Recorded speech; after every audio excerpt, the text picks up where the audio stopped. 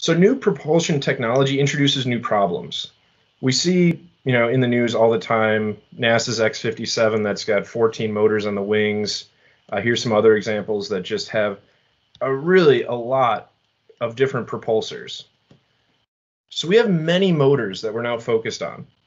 Lots of different motors all in one structure.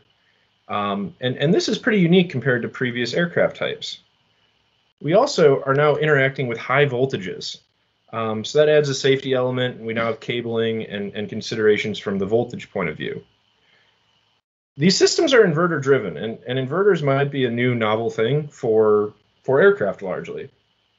But these are really taking a battery, turning into a high frequency electrical signal, which again is going to introduce new challenges.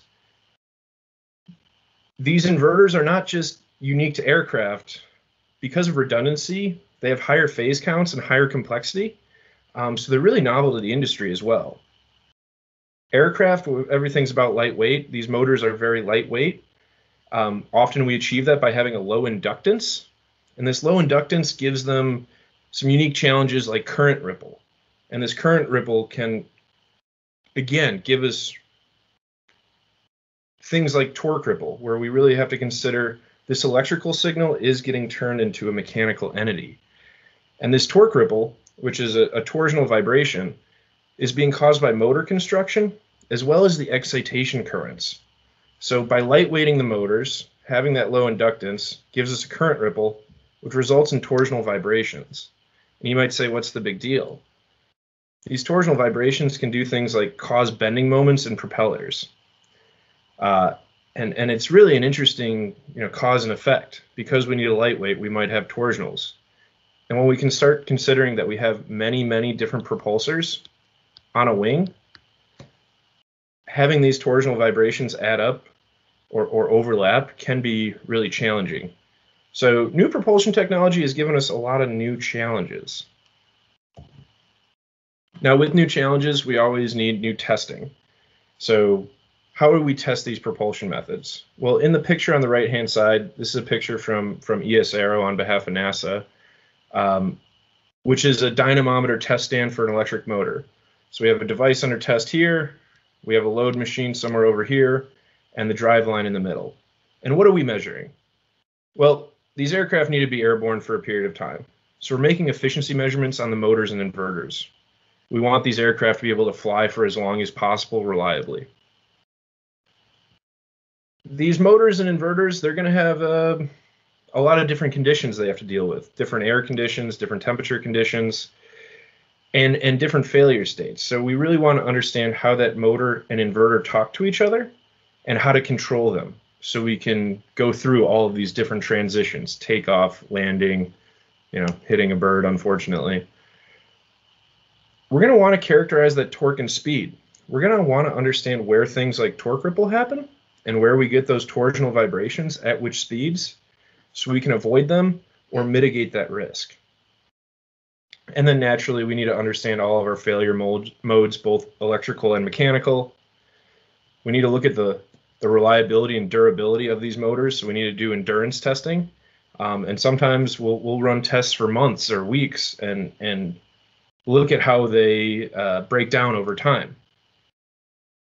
Because we have many motors, we need to do an electrical system evaluation. If we have 7 motors or 14 motors sharing a common electrical bus, we need to make sure that electrically those interactions don't bring down the system. If we have one motor go bad, do we harm the other motors? So the DC bus interactions can be extremely interesting and really give us a lot of understanding of the stability of our system. And lastly, we're looking at vibration and noise and vibration. And many of these electric aircraft tests, while they're characterizing the motor measurements, the efficiency, the electrical measurements, they're also going to look at the vibration because this is going to tell us things about the resonance and maybe how that's affecting the structure. So lastly, how can we expedite this electrical testing? Well, we've got a battery, a motor, an inverter, and a gearbox. And sometimes in the aircraft, we do not have a gearbox. But we need to characterize efficiency. We need to characterize sound and vibration. We need to characterize controls, torque ripples. How can we expedite this? Well, if we have one measurement system where we can timeline all the data, the electrical and mechanical data, we can understand how that high frequency inverter causes high frequency torques, causes torsional vibrations.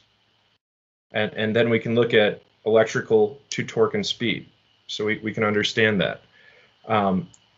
Having all of these measurements time aligned also lets us understand both the frequency domain and implications in the time domain. So we get that cause and effect. Having all these measurements in one common place is going to allow us to do a variety of tests with one test rig and potentially even one test. So we can do efficiency testing, sound and vibration testing, control and calibration, torque ripple with one test run. We can ramp up the motor, ramp down the motor, understand all of these different characteristics. We're going to save ourselves time, but also accelerate our time to market. And lastly, if we have all of these tests in one location, this data can be used by many groups. If the structures group wants torque ripple data, you can have those accelerometers as well as those torque ripples all in one location. So your electrical simulation and your structures groups can all use this data.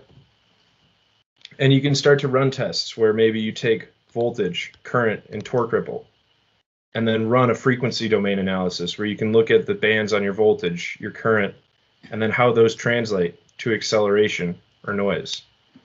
And this is really important because when we start getting those accelerations, we understand how the currents cause the accelerations or vibrations. Then we can take that data, that torque data, that acceleration data, and pass it over to somebody like Doug. And now I'm going to transition over to Doug, and he's going to tell us all about structures. Thanks, Mitch.